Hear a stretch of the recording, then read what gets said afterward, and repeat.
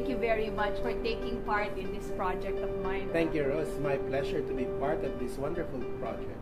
Yeah, so you've read the book, The Retelling? I've read the book. Very fascinating, very interesting. Yeah. You shared it with Tess, you were telling me a while ago. I was reading it late last night. Okay. And she kept asking me, what are you reading so late in the night? I said, I have to read this. I have a commitment to a friend to read this, Rose. And I know Rose. And then I was leafing through the book, and then I really genuinely found it interesting, and went quickly through the book. And then she was looking at me all the time. And then after I put down the book, I went to the toilet, and when I came back, she was herself reading the book already. So it was that interesting, because what we both thought the book was in so few pages and in very simple terms, it delivered very key messages about money, particularly how you can manage your money better. So, for example, I found quite refreshing and delightful the presentation of the concept of saving. Yes. So rather than from the perspective of sacrifice, meaning you set aside something and deprive yourself, actually it ingeniously presents the concept of savings as something that you basically owe to yourself. So no guilt at all. You should be doing it regularly. So to me, that's a very powerful concept to deliver, especially for young people who are just beginning to learn how to manage their money. Maybe we'd like to share with us any childhood money memory that you remember. Okay, that's interesting. We are for a long time, we're actually a family of 5, but for a long time, I had 3 sisters in front of me, and I was the youngest and the only boy. So we get our allowances. Was that a weekly allowance also? Yes, we get our daily allowances for school. So I generally was careful in managing it, and usually ended up with a surplus. So then by the end of the week, I had quite a bit saved up. But I realized that my sisters, they tended to max out their allowances. So very often, I found myself acting as their banker. So they would come to me and make bola to me and beg me if they can get a little advance. So big sisters, and I'm quite fond of them. So I lend them money, but they pay back. But they pay back. I wonder if you charged interest. No, I did. That one I didn't get at the time, so I didn't charge interest. But they were especially nice to me. So to me, that's already part of the interest. That they so they'd be extra nice to you in return. Yeah. So for lending them that's money. To me a good introduction to money management. I didn't know that down the road I would be in this line of business, central banking. Yeah, so there were already seeds about it. Yeah, so you were saying early on you were already the banker of the family. It seems like that. Tinadhana. Palagay ko nga. But who do you think really influenced you the most? Why did you become very prudent with money early on? And usually the boys are the ones who are not so prudent with money, and the girls are more prudent. In your case, it was the opposite. My dad was quite generous to me, especially because I was only boy, and I was actually an honor student. So every time I do very well in school, so I get something extra. But my mom, she always reminded me to be thrifty, to manage my money, because it will not always be.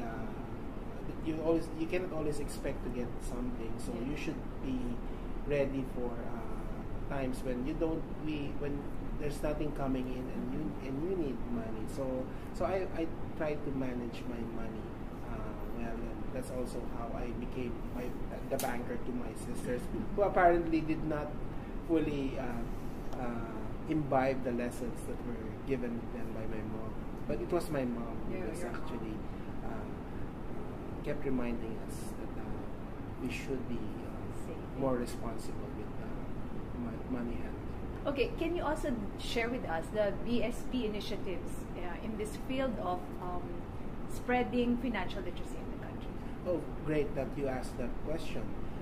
Because a lot of people, even us within BSP, we tend to focus on the serious stuff of managing the banking system, making sure that it is safe and sound.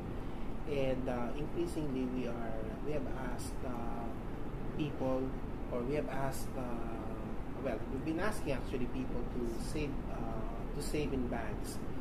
But we're also realizing that a lot of people get into trouble over finances. Like, for example, people who overborrow. That's right. Because they do not save, and if credit is easy to get, they borrow and keep borrowing until that point that they can no longer pay up, and then they get into even deeper trouble by, let's say, going to other sources that are even more that charge even higher rates or give them the informal sector. So the informal sector. So plus the message that we are sending is we are trying to make the banking system more inclusive, but we realize that as people use financial services more, they need to have knowledge about how to use it properly, but even before that, how to have money to save to begin with, because that's actually a basic problem. If you look at the statistics, a lot of people apparently don't save or cannot save given the low income. But we've also come to appreciate, and this is based both on observation and on study, that even people who you would think are not in a position can in fact save. So it's really more of the attitude of it. It's attitude. Yeah, you can always save something of whatever it is correct. that you have. So our messages are to encourage people to save, but also at the same time we're getting our financial system to reach out and make saving easier and more accessible to people. So these are the messages that we are trying to send. Because I actually noticed that for your kiddie, there was a mandated circular, kiddie savings program. Yes, that the banks should have kiddie savings program, wherein the minimum is a lot lower than the usual minimum of an account, right? Yes. Well, it's not mandating, but banks are highly encouraged to participate and to make it accessible to young savers to remove the minimum balance requirements. And the response has been very good. So a lot of banks have voluntarily opted into this program. So we are now reaching out to more depositors. Yes, that's right.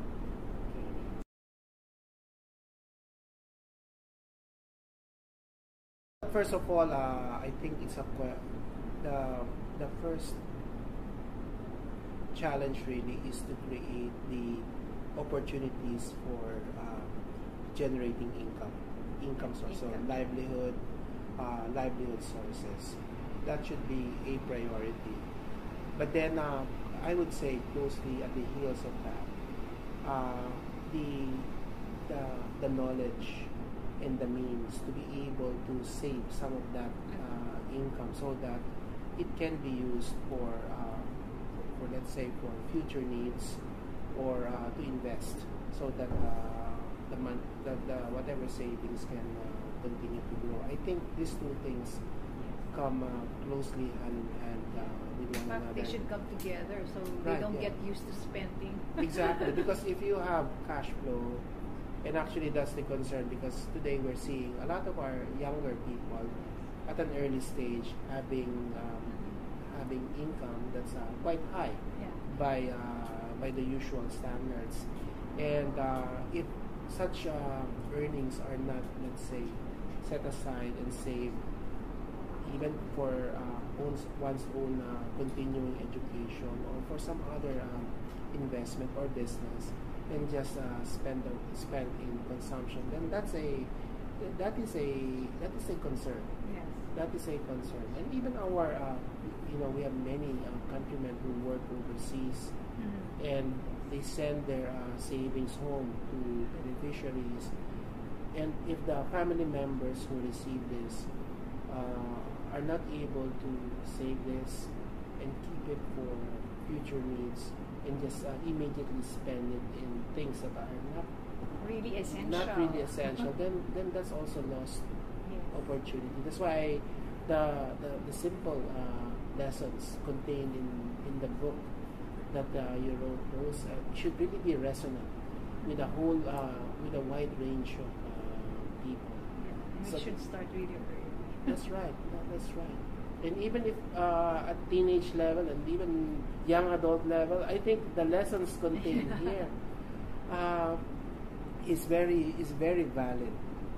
It continues to be valid, and I think that's also one thing in terms of presenting these kinds of learnings.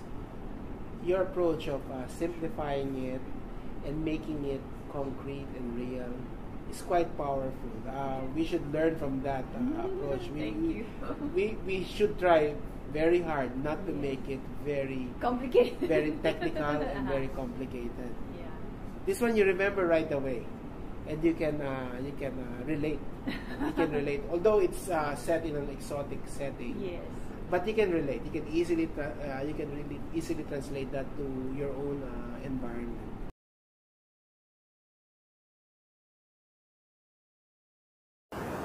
Congratulations, Rose, for completing another book, FQ, The End of Intelligence.